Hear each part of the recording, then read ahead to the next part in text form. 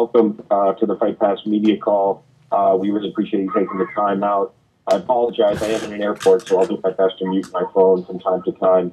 For those of you that don't know me, I'm the Chief Content Officer for the UFC, and we're here to make an exciting announcement about what's coming up on some programming on Fight Pass.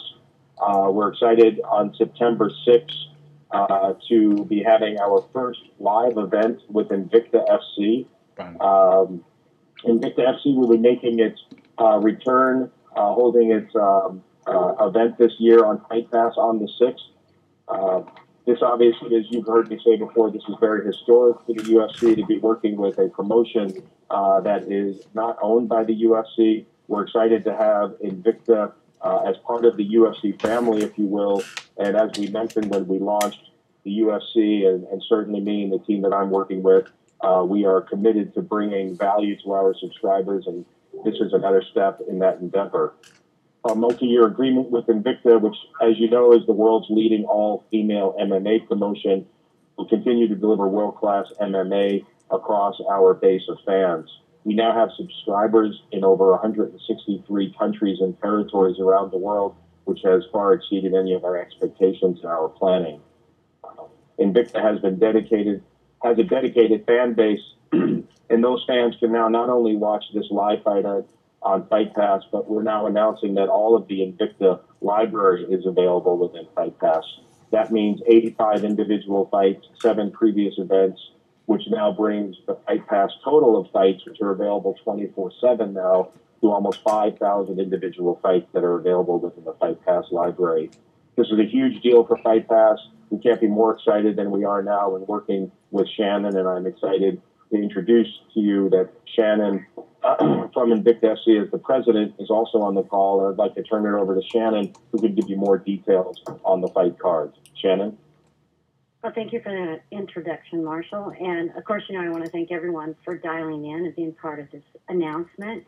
As Marshall said, as excited as they are, you can imagine how excited we are over here at Invicta to have a partnership with such an amazing company and promotion.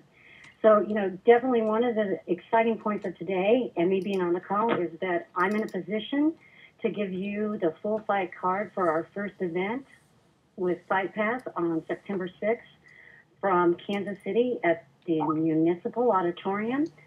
So, if everybody's ready, I'll go ahead and run this down, the full fight card for September 6th. We've got Michelle Waterson versus Yusuke Tamada. That will be a title fight at the 105-pound atomweight division. We have a co-main event of another title fight with Stephanie Ignick versus Katja Kikonpa. And hopefully I'll apologize at this point if I said that wrong. And then we've got Adion Gomes versus Tanya Evinger, and that's at 135 pounds. And the title fight between Stephanie and Katja is for the 115-pound title. Then we've got Michelle Old versus Deanna Bennett at 125 pounds. Roxanne Modafferi versus Tara LaRosa. That is at 125 pounds as well. We have Peggy Morgan versus Irene Aldana, and that bout is at 135 pounds. Then we have Alexa Grasso versus Ashley Cummings. That is a 115-pound bout. Veronica Rothenhauser versus Charmaine Tweet. And this will be our first time ever having a 155-pound fight on any of our cards. So that fight will be at the weight of 155 pounds.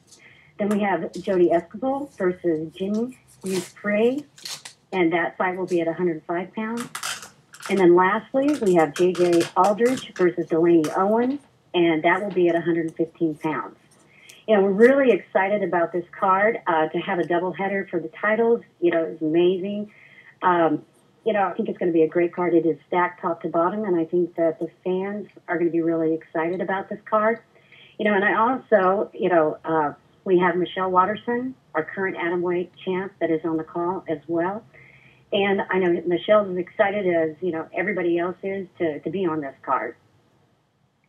I am beyond excited. I got butterflies and my heart screaming at the top of its lungs.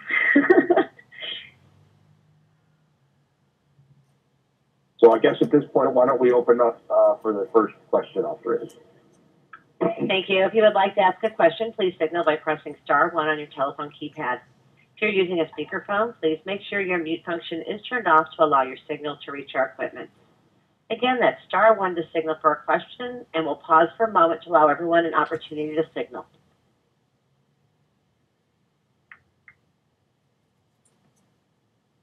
And again, that is *1 to signal for a question. We'll take our first question from Jeffrey Harris with 411 Mania MMA. Good afternoon, everyone. Thank you for joining us today. First question for Shannon Knapp. About how long did it take for this deal to get done?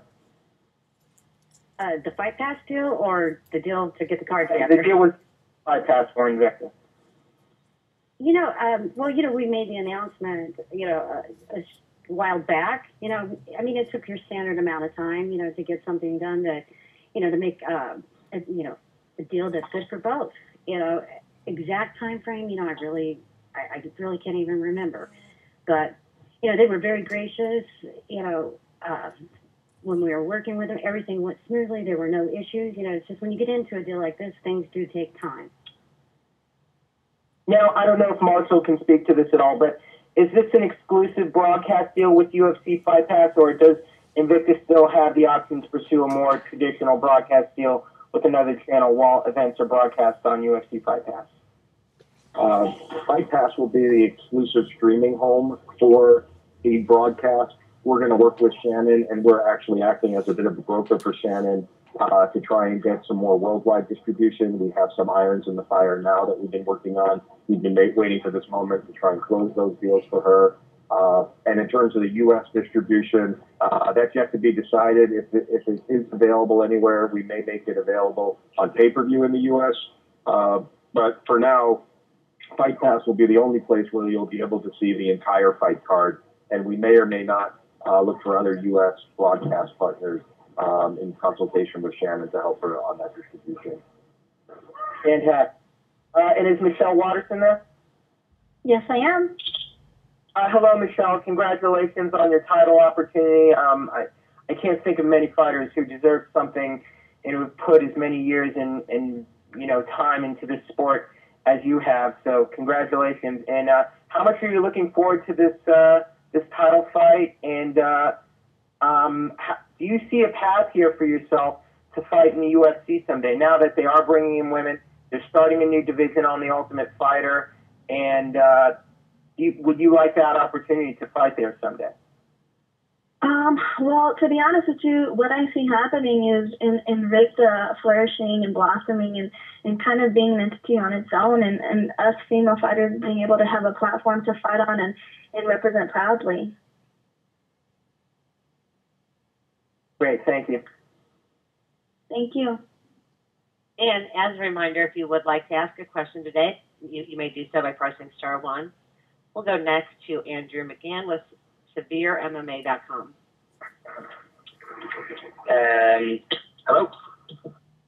I'm just curious about the European distribution, because I know you mentioned it there about to Marshall about working with other broadcast companies. So, for example, in the UK and Ireland, the UFC is carried on BT Sport. Do you think it would be a simple thing to kind of say to them, we're distributing this on Fight Pass, you see the success with the 135 women's division, maybe how good Tough 20 will take off, it's something that they could jump at to get it on their network?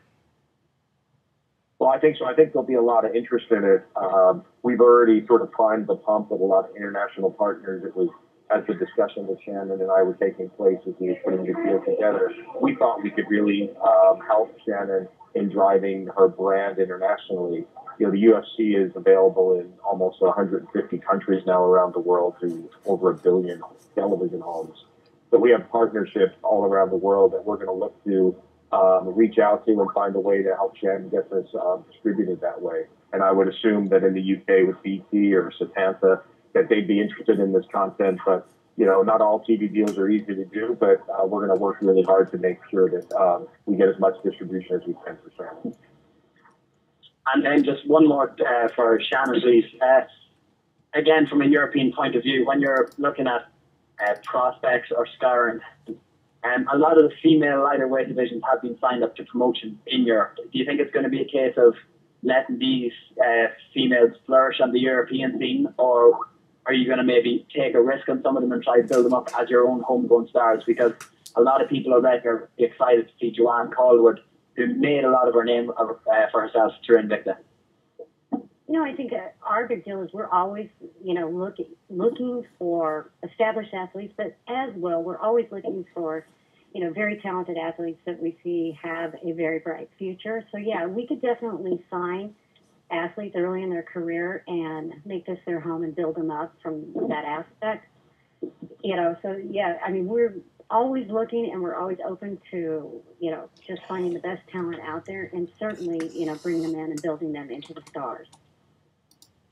Excellent. Thank you. And we'll go next to Neil Davidson with the Canadian Press.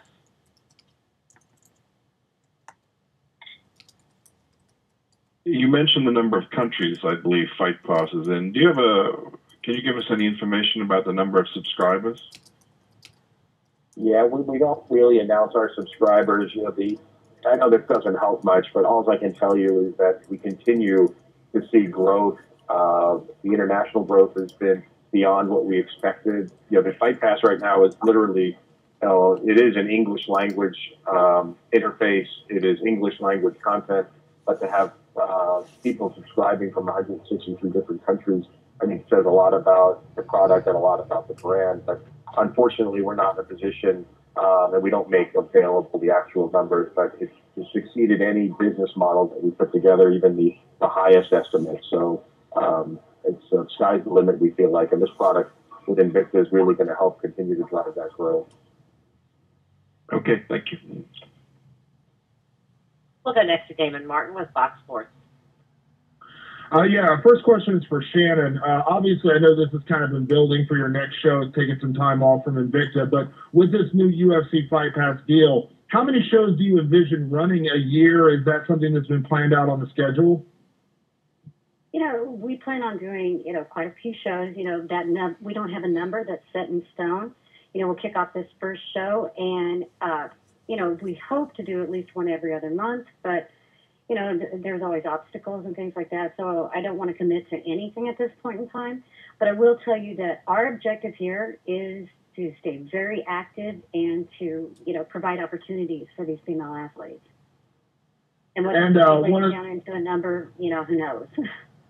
Yeah. Obviously, one of the big questions with this, the next show for Invicta is the return of Chris Cyborg. I know a lot of people are going to ask that question, so I might as well ask now. Has there been talk about when she will return? And obviously, I think there's a lot of excitement to see her on a platform like UFC Fight Pass. Yeah, we're in communication with her. I am, very often, at least daily. And, we'll have some announcements to make about that, in the near future. But, yeah, Chris is definitely, Invicta is her home, and, you will definitely see her on this platform for sure. And the plan is currently for her next fight to be at bantamweight. Is that still the plan, or is that still one-off? Well, once again, that's an announcement that will be coming soon. But, I don't want to speak for her at this point, but we are definitely in the process of seeing how she's doing with a weight cut, and management to get down to that weight. And last question, Shannon, obviously restarting the strawweight division. Kind of walk me through the particulars of how that went. Obviously, literally moving your entire division. I'm sure you're excited about Top 20, but what was it like working with Julie Kedzie and the other people at Invicta to restart and obviously have this first title fight on the next card coming up September 6th? What's really funny is, when the division went over the UFC, a lot of people, you saw the negative stuff out there. Oh, they're done, what are they going to do? We filled that division, very quickly. That's one of the deepest divisions in the sport for the females. Right now we are full to the capacity over here in that division again. And it was a very easy task to go in there and refill it. I mean, I could have done it the next day. So, it was in a lot of ways a blessing because we were so full before that, we couldn't bring in and generate, cultivate that new talent. So by them moving over, really just provided a ton of opportunities for other athletes in those divisions. Awesome. Thanks, Shannon. Thank you. We'll go next to Heidi Fang with MMA Fight Corner. Hello, thank you for the time. My first question is for Shannon. Eddie Gomes is dropping down to 135 pounds. What went into her decision to make that cut down?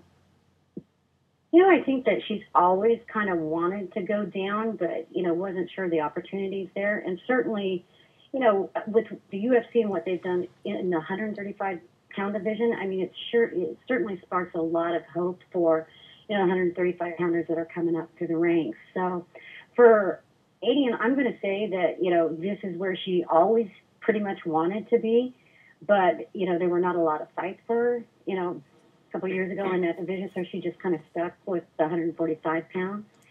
So I think that she's very excited. She's already down to 146 pounds walking around, and I think she's going to be an extremely tough competitor at that weight, extremely tough. And to also follow up with the 115-pound division, obviously the two women fighting for the vacant title were chosen based on their skill. But how did you come about the process of deciding who would fight for that vacant title? Katja has always been, one of the big contenders as far as I was concerned. And when we signed Stephanie, which, she was the champ from XFC, I hope I'm saying that right. And, it makes sense.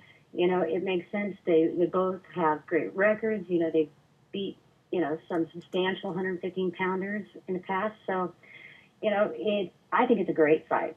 I think it's an amazing fight, and I think they're both going to be amazing representatives, for that division as a champion. Great. Thank you for the time.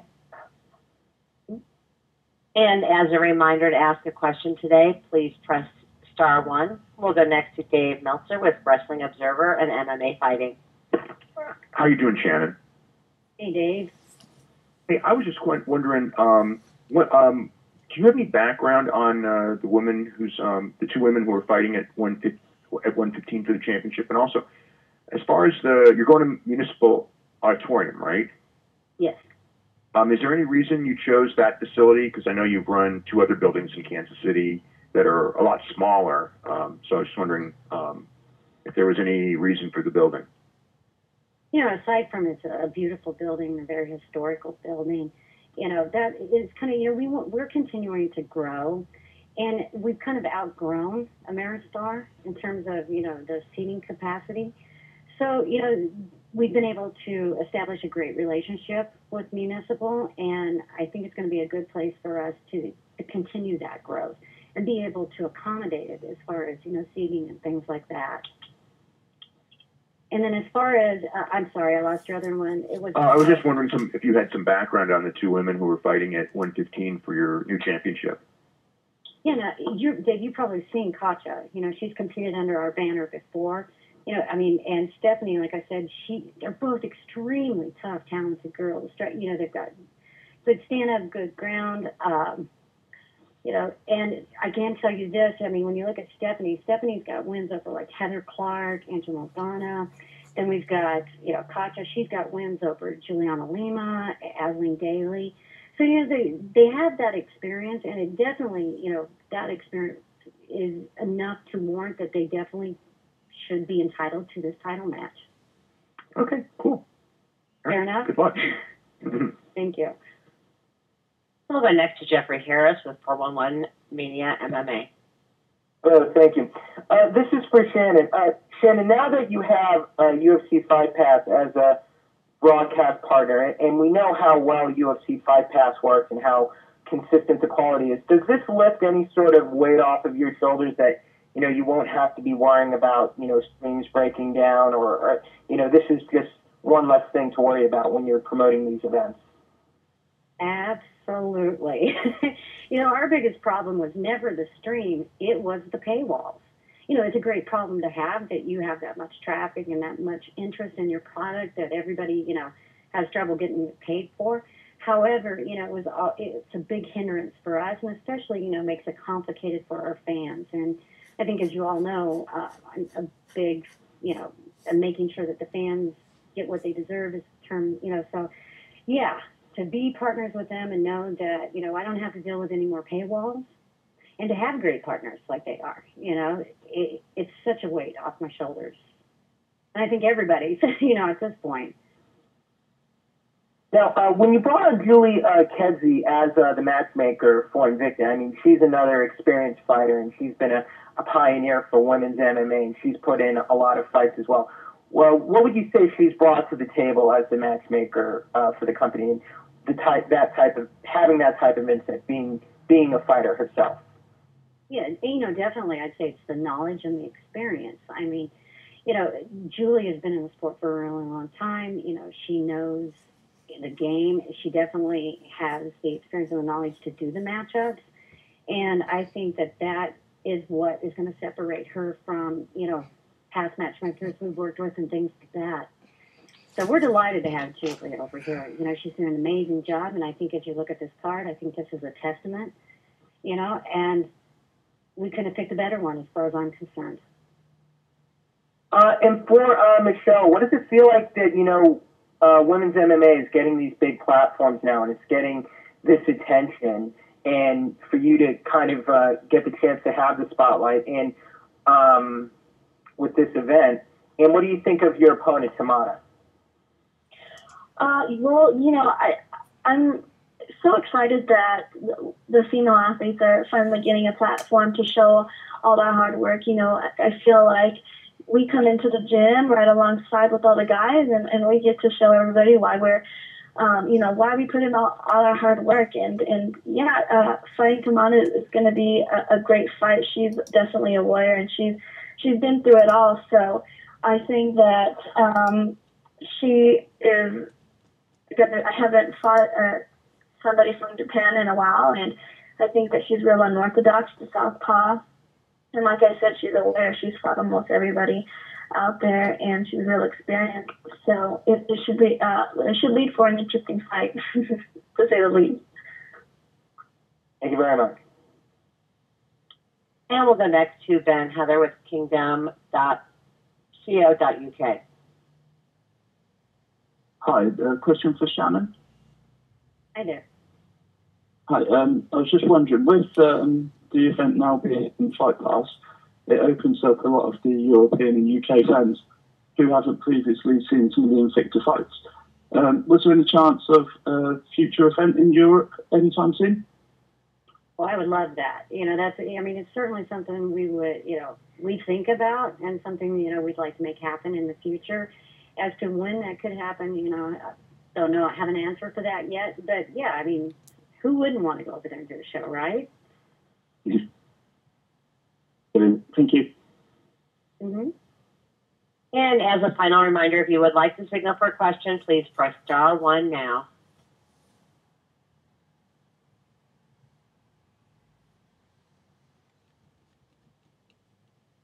We'll go next to Jeffrey Harris with 411 Mania MMA. Hello, Marshall. Are you still there? Yes, I'm here. Recently, Dana White also talked about other, MMA and combat sports being featured on UFC Fight Pass. I think this Invicta event is a great deal for you guys. When do you think we might be hearing more about other organizations that might be featured on Fight Pass going forward? Well, there are things that we've discussed as a group internally, trying to figure out what the right strategy was for Fight Pass, and something that Invicta deal showed us is that there was a lot of interest in other MMA. We knew that interest existed, but aligning it with Fight Pass, there was such a groundswell of interest that it really caused us to put sort of our foot to the pedal to find out what the other opportunities were out there. So we're talking to other groups now. We're trying to see what makes sense. Not every group makes sense, and not every deal will make sense, but we're talking to other MMA. We're looking at single genre combat sports. We're kind of evaluating everything, and we have a weekly meeting with Lorenzo and Dana, and we look at all the options. I don't have anything definitive on when we'll announce soon, but we have a lot of irons in the fire, and hopefully soon we'll be pulling the trigger on some of those and bringing more value to our Fight Pass subscribers. Is boxing out of the question for UFC Fight Pass, do you think? I don't think so. You all know that Dana and Lorenzo are huge fans. I cut my teeth in the combat world with boxing, and I have access and know where all the bodies are buried in terms of the libraries. So it's something that we're looking at. It's not something that has our immediate attention, but it is something that we'd be interested in doing if it made sense. But for right now, we're really focused on truly this Invicta deal is making sure it's successful, making sure we work in the right way to help Shannon grow her business, make sure that her events are well attended and that these female athletes get exposed. And as we cut our teeth on this and move forward, we'll start bringing in some other MMA, some select MMA, and then we'll continue to evaluate it over time. But boxing isn't really in our crosshairs now, but easily could shift to that. And Shannon, is there a time frame for the next Invicta event, or are you just focused on this event right now? Yeah, right now we're just focused on this event, but we'll be having more announcements and things coming soon. Great, thank you. Mm-hmm. And we'll go next to Spencer Kite with Province Sports. Hi, my question's for Shannon. Shannon, I was wondering if you could just talk a little bit about the sort of reasoning behind breaking out a new division at 55 for Veronica and Charmaine, and sort of what the plan is with the division moving forward. Will we see more names added to that weight class, or is this sort of just a one-off for two fighters that clearly want to fight and kind of agreed that 55 is where they should meet? A little bit of all of the above. Definitely, I mean, I like to look at it as, we're kind of testing the waters. It's certainly something we've had interest in the past, and to be able to put this, this fight together for, the first bout, I think it opens the doors to the potential of really building out this division. So, it's very possible you could see a lot, more of the 155-pound fights on Invicta cards. But, we're just starting here, and we're going to see how this goes and then kind of take it from there. How invaluable do you see sort of the UFC? We've talked a lot about, Invicta losing fighters to the UFC, but how invaluable is it for your organization to have some of these fighters? Peggy Morgan, Roxanne Modafferi, Tara LaRosa, and Tanya Evinger were both part of the tryouts for the last season of The Ultimate Fighter as well, coming back to Invicta and bringing some more of that recognition to the organization and this next card. I think it's great. I never look at it like we're losing athletes, because for me, it's always about providing opportunities. So I tend to look at it as the glass is half full instead of empty. We are definitely not losing them because we're providing, a step up in opportunity, and in any relationship, partnership, in business or, outside of business, I mean, it's about helping each other and doing what's right and best for everyone. And I think, the focus, staying on the athlete. So I think it's a great relationship and opportunity for both of us, and most of all the athletes. Perfect. Thank you. Congratulations. Oh, thank you. And we have no further questions in the queue at this time. All right. Well, thank you, everyone, for joining us. We appreciate your time. We're looking forward to a successful event. Thank you, Michelle. Thank you, Shannon. And we look forward to seeing you September 6th. Thanks, everybody. Thanks. Bye-bye. Thank you. Bye. Bye. Bye-bye. Again, that does conclude today's presentation. We thank you for your participation.